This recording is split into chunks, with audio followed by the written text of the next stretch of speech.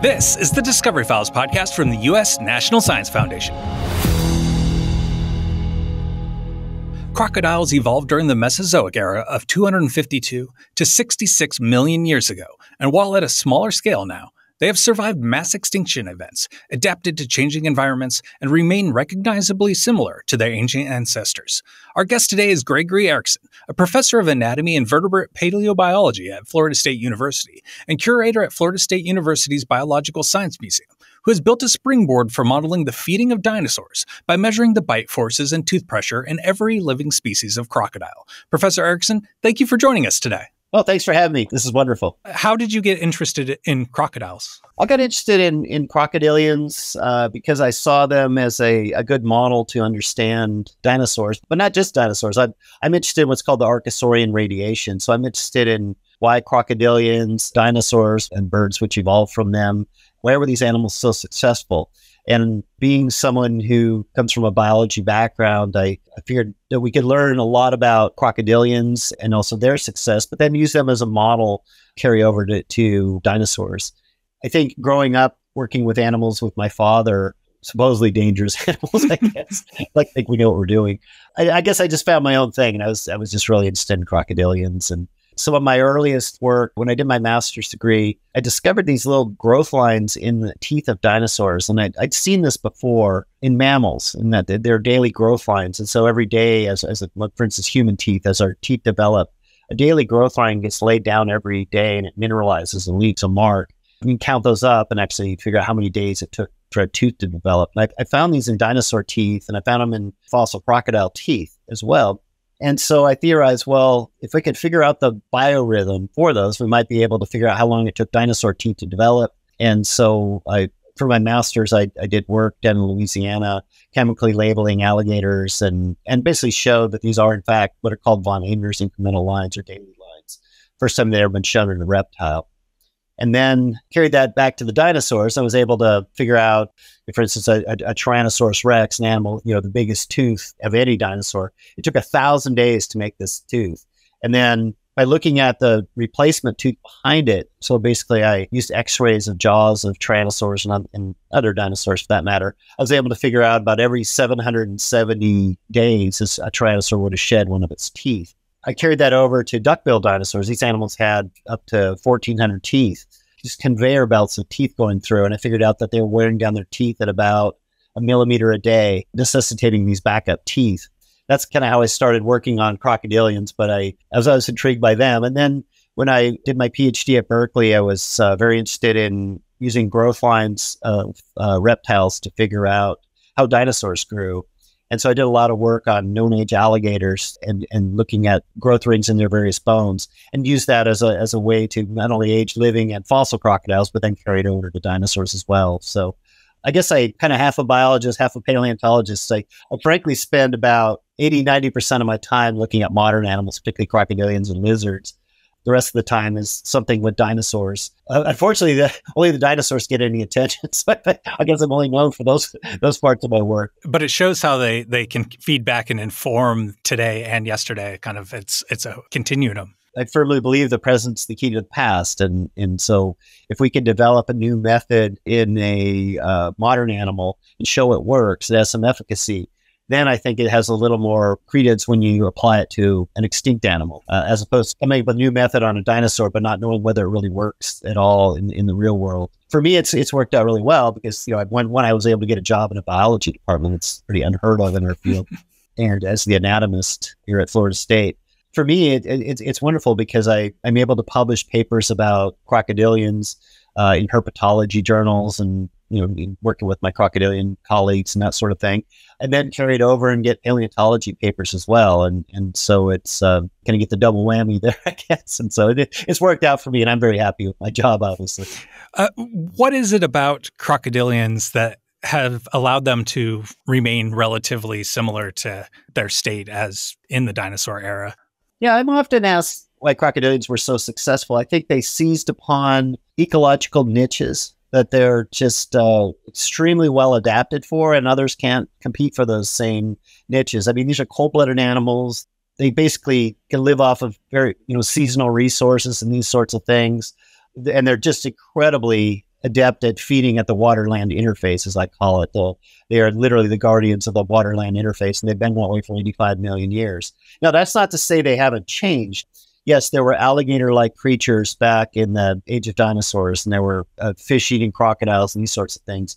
But those body forms, they've evolved time and time again. So my good friend and colleague, Chris Brosh, who did his PhD at Texas, and he basically showed that the different types of crocodile forms that we see today have evolved independently over and over. But just the same, they always seem to hold down that water-land interface. One of the really interesting things that he showed was that when you get 35 or 40-foot crocodilians, Tyrannosaurus crocodiles, it always occurs when there was giant prey items. So we see this in the Miocene, we see it in the Pleistocene, we see it back in the age of dinosaurs with an animal named Deinosuchus, which I did some growth work on as well. If there's something big to eat, a crocodile will fill that niche and take it out. I guess that's a long answer to your question, but they're just so well adapted for what they do, and I don't think any other animal can displace them, and I don't think any animal ever will, for that matter. Part of your crossover work is you've measured the bite force of, I believe, every variety of crocodile that currently exists. Can you tell me a little bit about going through that process? Is it hard to work with crocodiles? Like sometimes you see the people wrestling them and that kind of thing. And it seems like in some of those cases, it's definitely a 4 or 5 man job. Well, the story with my work on crocodilian bite force actually goes back to right when I became a new professor. It was about 2000, 2001, something like that. Paul Sereno at the University of Chicago had found this giant crocodile called Sarcosuchus in Africa. And National Geographic reached out to me and asked me if I could figure out his bite force. So I'd estimated bite forces at T-Rex from bite marks before. And I said, yeah, I could do it. And then they go, well, great. Will you do it? And I said, no. And they go, why not? And I go, well, it would cost money. And I'm a brand new professor. I need to get grants. And if I don't get a grant, then I'm just, the dean's just going to look at me like I'm screwing around. Well, we have grants. Of course, I knew that. Go, oh, really? And so they sent me a application for a grant. I filled it out, 1 page. And, next day I had a grant. I couldn't believe it. It was great to do this work. And very efficient. Yeah, exactly. I wish it was always that easy. Yeah, so I told the dean, he was real happy. So I got, a small grant from National Geographic, which I'm very grateful for. And so up till then, no one had ever tested the bite force of a large animal, at least not scientifically or to engineering standard. At the time, I'd done my postdoc in biomechanical engineering at Stanford, so I knew roughly how to do this. And also, some of my colleagues when I was at Berkeley for my PhD had been testing bite forces of lizards using little bite force meters. So I just figured we'd just scale it up. And we had no idea how this is going to work. But anyway, what I told National Geographic is that we would test the bite forces, adults of every species of crocodile, and then no one knew what a crocodile could do, period. What is the bite force of an alligator? What is the bite force of a big crocodile? No one knew. And then we could at least get some idea of what a much larger version would do from the regression lines. So we set out and we worked with some engineering colleagues at Stanford and Cornell University, and we developed bite force meters, extremely accurate devices that can measure forces pushing down on a plate. And we decided we'd pad them with leather so it wouldn't hurt the animal's teeth, and it had to be waterproof and tough. And again, we had no idea what kind of force we were going to get. Anyway, so we came up with these devices, and they filmed us doing this research, and that's how it got started. The first time I tested a big alligator, I have to admit I was, semi-terrified. How's that? I didn't know what was going to happen. I just figured I'd get it in there, and for all I knew, it was going to chomp down on this thing, leverage up in the air, and throw me through the sky like Wile E. Coyote or something. We had no idea what was going to happen. Looking back, it was pretty foolish. But anyway, we were able to secure these animals and test their bite forces, and miraculously it worked out. We tested the bite forces of an adult of every single species of crocodile, and we got world record bite forces all along the way. The highest bite force was 3,700 pounds. We have several Guinness records for that work. That's like setting a mid-sized car on top of the jaws of that crocodile. And that was a 17-foot saltwater croc that we got that from. And then American alligators can do about 3,000 pounds. And my students always ask me, if you get bitten by a large alligator, what do you do? Don't. Well, can you poke it in the eyes? And I tell them, well, you can poke them in the eyes if you want. They have actually an armor plate that goes over their eyes if that happens. But anyway, it's kind of up to the crocodile. It's if it wants to let you go, it'll let you go. If it doesn't, you're lunch. That's just the way it is. getting back to carrying things over to paleo. So once we had the bite forces of crocodilians figured out, one of my graduate students, Paul Genack, who's now at the University of Arizona, he did his PhD work looking at basically the musculature of crocodilians, and also went in and figured out what kind of tensile forces the muscles actually could generate.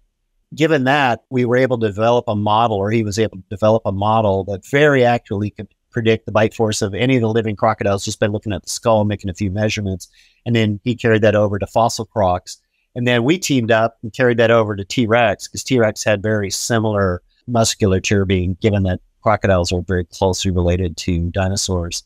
From that, we estimated that T-Rex had a bite force of about 8,000 pounds. I drive a big Ford pickup. It'd be sort of like sitting. Yeah, I was going to say, you get into the Bronco size or something. Yeah. Well, I'm talking like a Ford 250 and three-quarter ton truck, basically. And the force generated, if you push this down with a truck on top of it, you can imagine it would cut a hole through you. Yeah.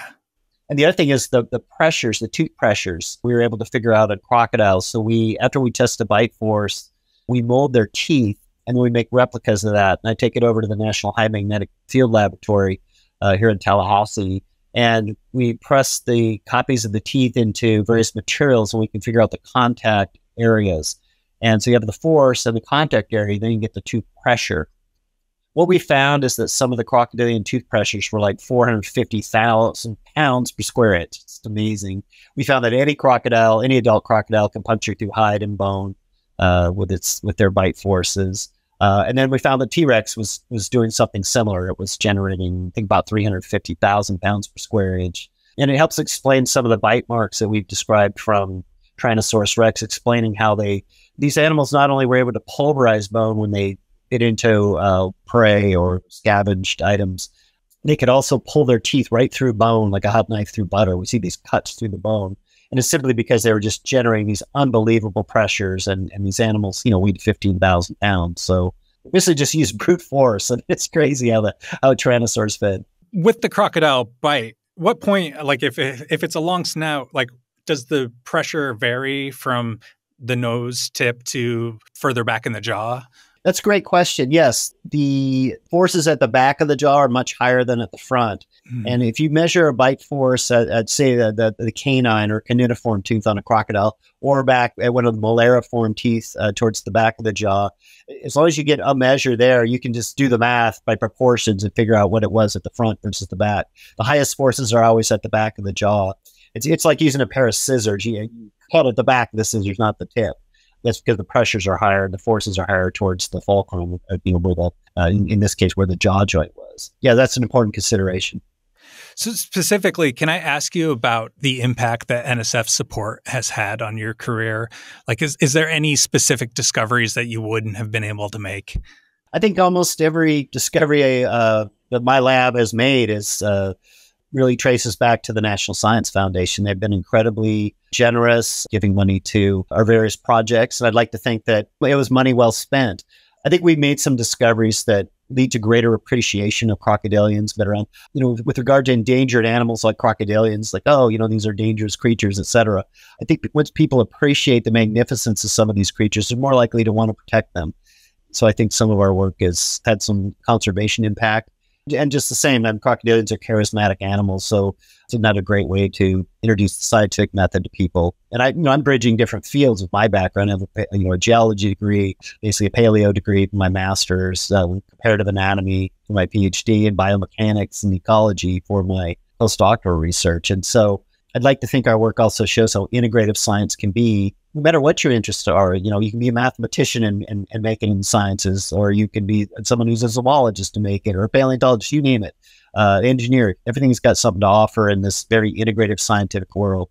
I wanted to ask, with having done the National Geographic work, having a process where you're routinely going to schools and interacting with younger people, can you say something about the importance of communicating science to anyone who's interested in anything, really? I believe it's imperative to try to reach out to the public and explain our scientific discoveries. I think it leads to a scientifically more literate society. I think sometimes scientists will be a little more surprised at how the thirst that the public has for science. And so I think it's really important to, anytime one makes a discovery, to try to reach out and try to explain the scientific method. I mean, learning the scientific method, I think it's really important with children, because I think it instills, at its essence, it comes down to, when somebody tells you something, ask for some evidence in support of it. I think that's good in science, but also I think that's just good life skills. Ask for some data in support of things, and I think that's a good message to send as well. I think anytime science can be communicated to the masses, I think it's worth doing. And it doesn't have to be dinosaurs or crocodiles and things like that. I mean, people are interested in all kinds of things, material science or engineering feats or, space, you name it. You'd be surprised what's out there. And I'll obviously encourage scientists to try to do their best to speak not just to other scientists, but speak to the public. So the last question I had for you really is, what's next with your work? What's next with my work? That's a good question. I have to be honest with you. I've got about 22 papers I want to get done before I retire. I've got quite a few more years to go here. But like any scientist, we build up a lot of projects and that sort of thing that we need to get out. We want to get back up to the Arctic and keep trying to solve this mystery, basically dinosaur occupation of the Arctic. So we've got quite a bit more work to do there. I'm also doing some work that's funded by the National Science Foundation, looking at material properties of dinosaur teeth, of all things, and also modern mammal teeth. So our tooth enamel, the outer part of your teeth, is the hardest substance in the body, and it's a ceramic-like material. And we've been looking at the microstructure of tooth enamel, and we're trying to replicate it, because ceramics traditionally are like glass and china plate. And if you drop a china plate on the floor, it explodes in a million pieces. But tooth enamels is a ceramic-like material, but it has this crystalline structure that has been a mystery up till now. But technology has advanced to the point where we can not only visualize these things with scanning electron microscopes and other devices, but actually mechanically test the very tiny layers of tooth enamel. It's gotten to the point where we can replicate some of these materials. Some of the work we're doing right now is basically figure out what these crystallites do in tooth enamels and try to replicate them for industrial and aerospace applications. So that's some other work that NSF's been funding that I'm working on.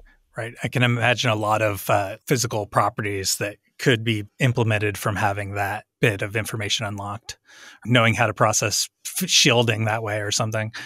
Yeah, we could replace metals with ceramics that have comparable, if not superior, properties. They're lighter weight materials and they don't require lubricants. So there's quite a bit of interest in some of that kind of work. And actually, we're actually replicating some of the dinosaur patterns as well. So we might find dino inspiration for the next on a spacecraft or something in the future. Who knows? So we're working on that as well. Special thanks to Gregory Erickson. For the Discovery Files, I'm Nate Podker. Please subscribe wherever you get podcasts. And if you like our program, share with a friend and consider leaving a review. Discover how the U.S. National Science Foundation is advancing research at nsf.gov.